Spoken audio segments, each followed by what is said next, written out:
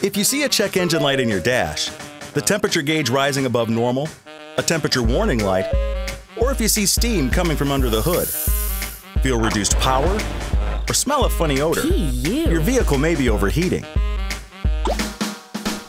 Fact is, several things can cause overheating: low coolant level, a leak in your coolant system, a bad water pump, or a thermostat issue.